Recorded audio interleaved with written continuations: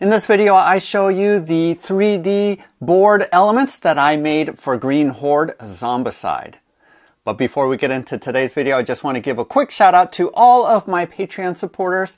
I love all of you, and the support that you give me enables me to produce content like this. Also want to share the GGGG picks.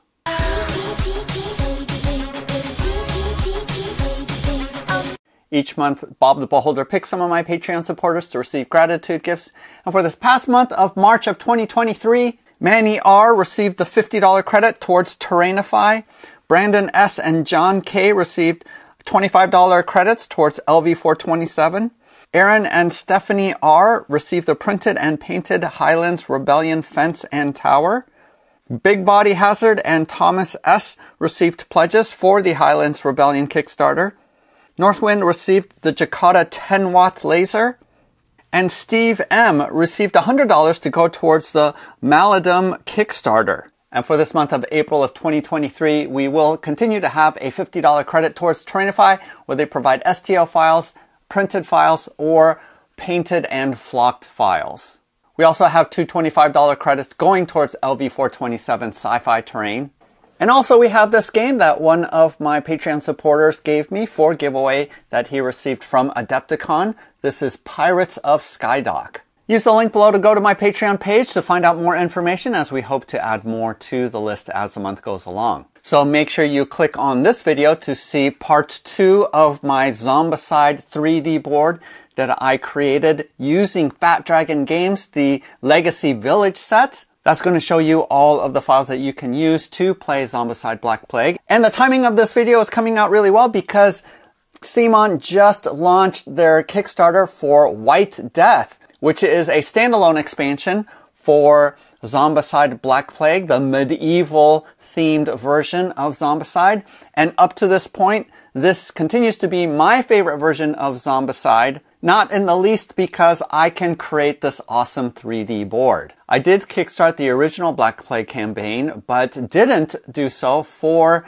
Green Horde. But I was able to purchase Green Horde once it came to market. Wasn't really sad to lose out on all of the Kickstarter exclusives because I already have a billion miniatures anyway.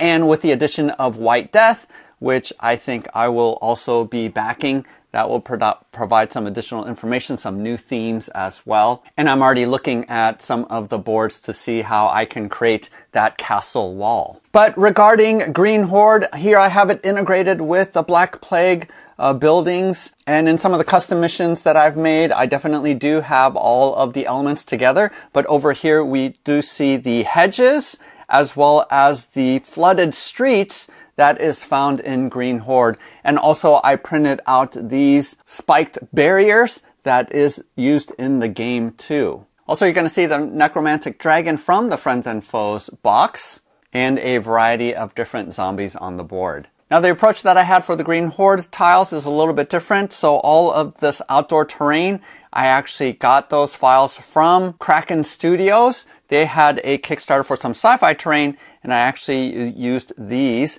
Use the timestamps below because towards the end of the video, I do close-ups and explain in more detail how I printed out these files. And I also have a tutorial on how to pour resin into these flooded street files. So if you need any guidance or help with how I did that, again, at the end of the video. Now, those who did back the Green Horde Kickstarter, you were able to buy 3D hedges, but they're super expensive if you try to buy them on the secondary market. So I actually modified these hedges that are part of a pack from Printable Scenery. Again, I'm going to have links below if you are interested in purchasing those files. Again, these are a little bit modified so that it fits onto these boards. I think there's a free version that I saw on Thingiverse if you didn't want to pay, but I just like the details that's found on these hedges from Printable Scenery, so that's the route that I went.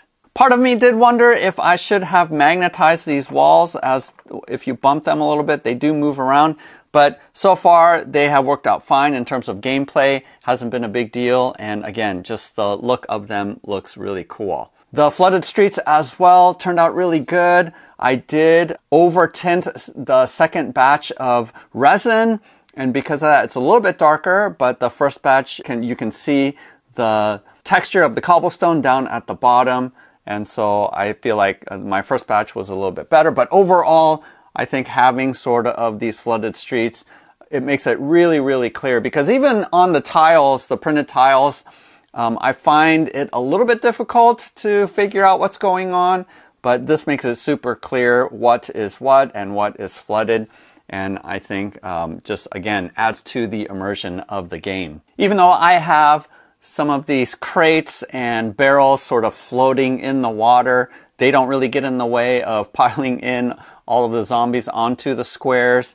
And additionally, each one of these squares is actually a 4" by 4", whereas on the boards, pre-printed boards, they are 3" by 3". So you're gaining a little bit more space, because I know you can have hordes and hordes of zombies on each square. Now, getting back to White Death, that campaign is going to be ending, and I'm a little bit disappointed because at least here at the beginning of the campaign, there is no option to buy any of the previous material. Now, CMON campaigns do tend to add more things that you can buy, and there is sort of an ultimate version that you can buy. So my hope is for those of you who weren't able to get in or are having a hard time finding a commercial version of either Black Plague or Green Horde, that you'll be able to jump in on this Kickstarter campaign. So make sure that you do check out the link and go every once in a while to the page to see if they've added any other material. I'm not 100% sure how available Black Plague is right now, but it might be difficult. And so far, looking at the terrain tiles, both in Quackalope's review video as well as what you can see on the campaign page, I'm really glad that they stuck to basically the same design tiles so that I can use all of this terrain with that set, although I don't think they're going to have water, unfrozen water on the tiles there. But I did see that they did have ruined buildings, but I did end up with this ruined wall, which I think will go well with some of the ruined buildings in that set. And this was a file that I downloaded from Fat Dragon Games, and I did modify these as well because I felt like it wasn't broken up enough. So just aesthetically, I found that my modified walls actually looks really good. Originally, these are for a abomination that has the ability of breaking down walls, but because this new White Death has sort of ruined buildings, I'm going to be using these, and maybe I'll even modify more some of these ruined walls. Also, it looks like the wall that goes across the scenario, I can definitely use the same sort of stone set that I have here for the Wolfsburg expansion towers, because each one of these are individualized to a 4x4 space. But honestly, I will probably go ahead and create a new wall file just so that it's easier to assemble, because this is really modular. Even the crenellations come off like this individually because you need to be able to configure the tower in multiple ways. But it looks like, at least some of the screenshots that I saw with White Death, that it's just one long wall going straight across. So just for ease of setup, I will probably go ahead and fuse some files together, and that will print off as one piece. Now, one thing I really did want to mention quickly is that I did convert this magnetic base to be able to take these 4mm diameter by 2mm height barrel magnets in lieu of the 5mm ball magnets, which my original set was using. And the reason why I'm doing that is because it is so difficult right now to get those ball magnets, but relatively easy and inexpensive to get the barrel magnets. It's the same barrel magnets that you're going to be using at the bottom of these, as well as for any other piece that you're magnetizing on this set. So hopefully for those of you who are tackling this project, this will help you a lot. I still have to do the stone foundation, but those of you who have access to these files will be able to grab those if you don't have access to the ball magnets. Again, use the timestamps below where I sort of explain how to work with the polarity of these in order for them to work. Again, I think this set is really awesome. What I love about Zombicide is that it is really friendly for beginner gamers. I even had some of my daughter's friends who don't normally game that much. They ended up playing and really liking this game. So the game is simple enough, but is tactically challenging, where it holds your attention, that I think it's a great entry-level game for even non-gamers. And then when you have all of this 3D board, just a presence on the table makes it that much more awesome. So make sure to like and subscribe to my channel, because once I do get White Death, I will be again creating that wall. And I don't think I'll be making specifically snow-covered terrain. I think I'll just use the terrain that I have right now, but definitely will be making some modifications so that it fits with that game better. Also, if you are planning on tackling this project, I am willing to share my files for free, but you do need to PM me with a screenshot of the receipt from Fat Dragon Games that you have purchased all of those files, and then at that point I will share. And Tom Tullis from Fat Dragon Games, if you're watching this, please, I made an offer that I would give you all the files so that you can package it all together and you can sell it as a package, because there's a ton of people that have reached out to me saying they're interested in doing this project, and it would be fantastic if I can cut out being the middleman. I already did all the work. All you have to do is package it and put it up on your website. That'll make it easier instead of everyone constantly PMing me for these files.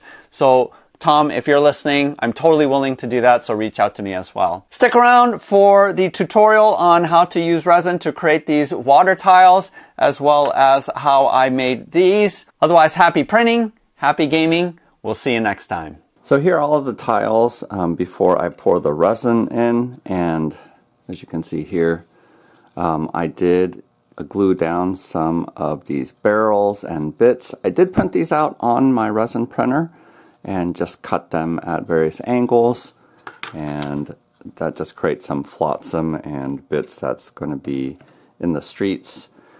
And then you want to get some kind of two-part resin, clear resin, and I get EnviroTexite because you can buy this at Hobby Lobby or at Michael's. And I have the big bottles here. You can get the smaller ones too. And then you want 2 cups, and clear cups is better, where I just went ahead and marked off with a Sharpie, just equal amounts. This looked like my original marks looked too small, so we'll see. I'm just guesstimating how much resin I'm going to need. And then you're just going to pour part A in one and part B in another. And it's always a good idea to wear some nitrile gloves. I have mismatching gloves because this is what I have. And then just have a napkin at hand to wipe.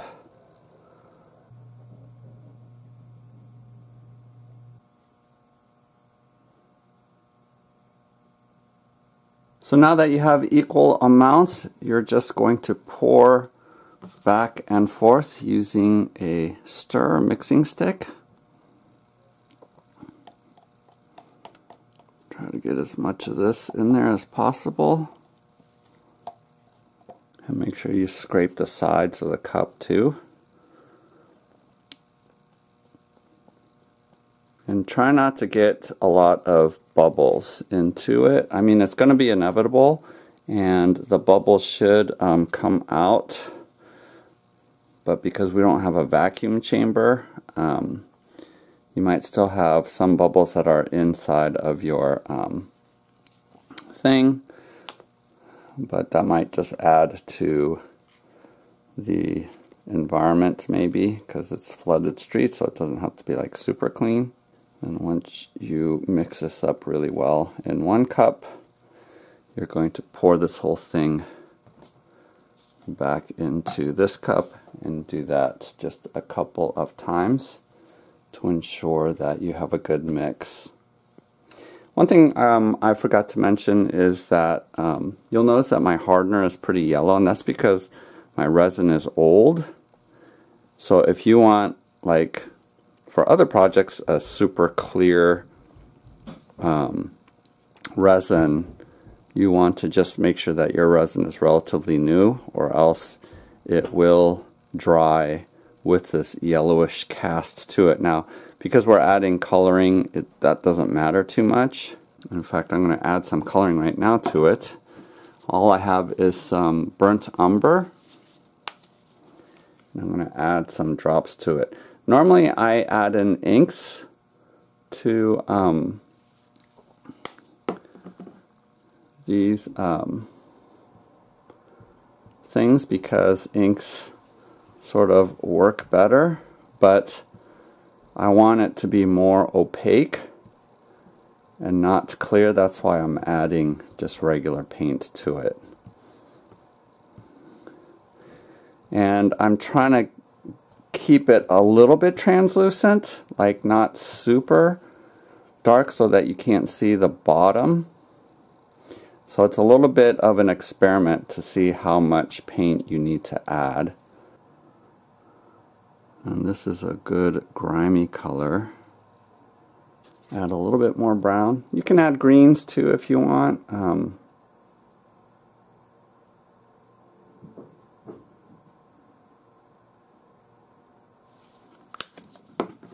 But all the pictures that I see of floods, the water is just really brown. Okay, I'm going to pour it back in here another time. This might be overkill, but I like making sure that I have a good mixture. And let me just sort of stop here because you can sort of get a sense of what color it will be and how opaque it will be once you pour it. Because remember, it's going to be pretty thin. Alright, so this is about where we got the color, and I hope that it is opaque enough. But we're committed, basically. Look at how much of this we made. And you got to be careful because there's a tendency of overflowing, because look how viscous this is.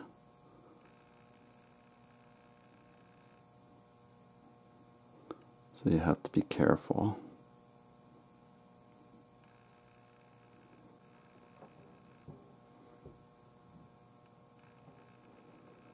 Yes, I think I like this level of brown and opacity. And don't worry too much if you get it on top of your barrels and, you know, floaties. Because theoretically they should all be wet, right? So it's not a big deal. I think I'm going to try to avoid hitting the tops of them, but if you do, it's not that big a deal. So probably what I'll do is I will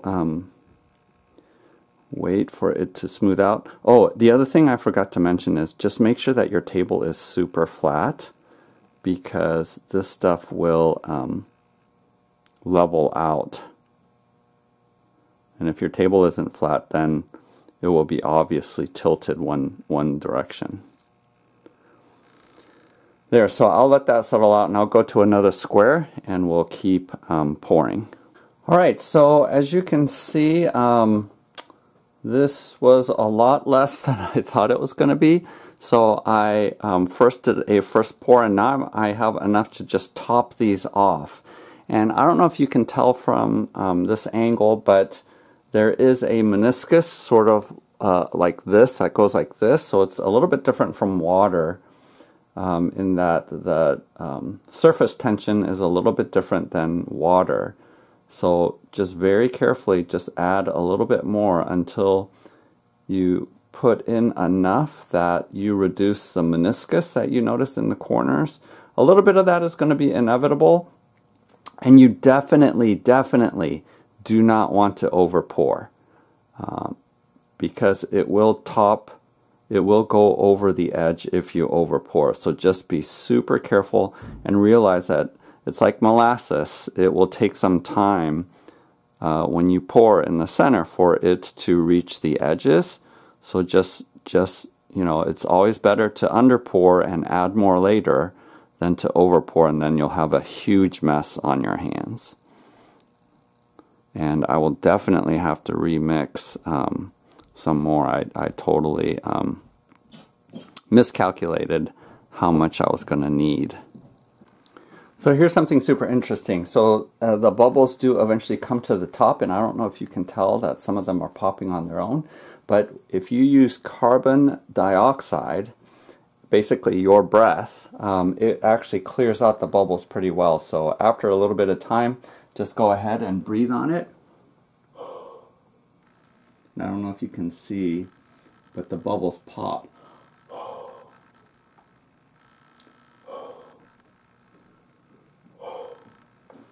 and it makes it really clear.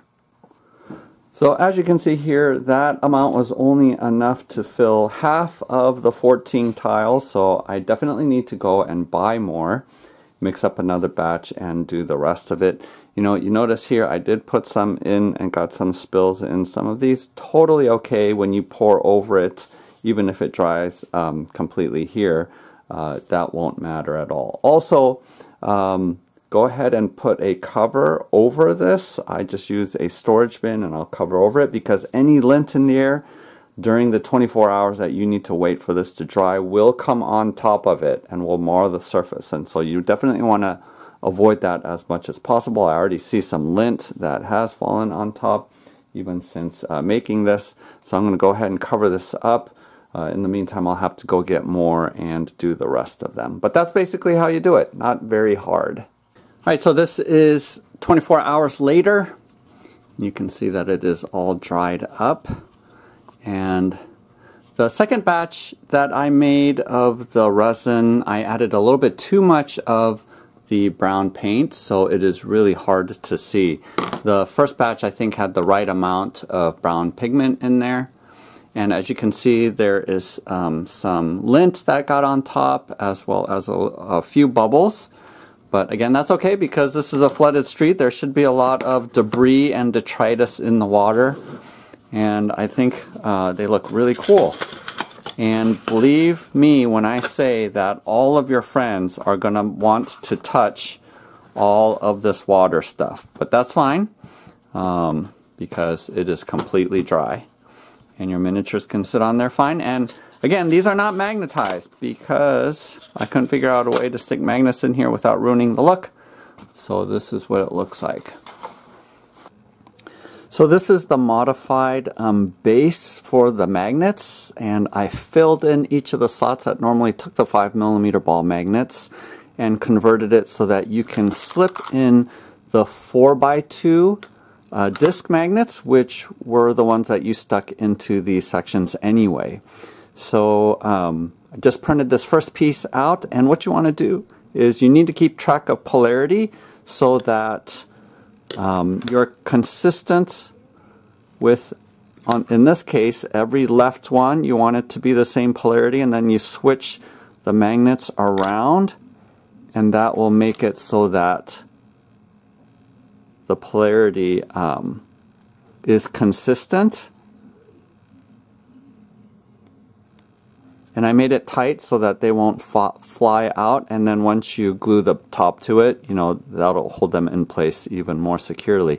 Now, if you can tell here, I did make it really thin, and so where the wood gets thin, you can actually see the magnet, which again I don't think is a big problem because that magnet is not going to come out. And when you spray paint this with a base dark brown, it will cover it up so that mostly you won't be able to tell or see. And then like I said, once you have the polarity of the magnet going this way, just flip this around like this so that now the polarity is going the opposite direction. And do all four corners this way. And the other good thing about this is backwards compatible, so if you do have some of your bases having the 5mm ball magnets, this will still work with those. And I have told some of you who are working on this project that you don't even have to magnetize the bases if you don't want to, because I found that the weight of the tiles actually works fine. So right now this is the opposite polarity, whereas this one works. And so when I print out the second one, I'll show you how these fit together. So this is how it works. No matter which side, because you have the alternating polarities, it will always work. So there you go. These are the four kinds of outdoor terrain pieces or field terrain pieces, and I actually printed these upright where I created these support blocks. Otherwise, when you try to print something this thin, it's just impossible. It won't stay on the build plate. But by printing it vertically like this, you just get a lot more detail, versus if you print it flat, you're going to get a lot of contour lines along here. So the result is that these are just a lot more detailed in the print by going vertical. It does take more time doing it this way, but I think it's worth the effects on here. And of course these are all magnetized as well. And this is where I took these hedges from printable scenery and just modified them so that they can fit. So you can either put them across here in the middle or on one side or the other. And with this tile set from Kraken Studios, even though the texture is really cool, with all these rocks and everything, I had to flatten it out or to cut out these pieces so that these could sit on there flat. Otherwise it was like rocking back and forth and wouldn't stay straight. So I went ahead and just cut out those pieces so that this can fit flat on them, while still maintaining a lot of the shape to it. So in spots like this where you can straddle both sides if you want. I sort of, in retrospect, wish that I would have magnetized these so that it would have connected down here to the magnets in the base, but it's not 100% necessary. And there is a free file version that you can use that someone else made that mimics the design of the 3D terrain that was from the Kickstarter. But I actually like the texture and look of these ones from printable scenery. And look at this one, there's actually a statue in the middle, so I like these walls actually better. So these hedges I think work super well. And then these two are the barriers, and this is also from printable scenery. And I think they turned out pretty cool, and it works on this tile set as well.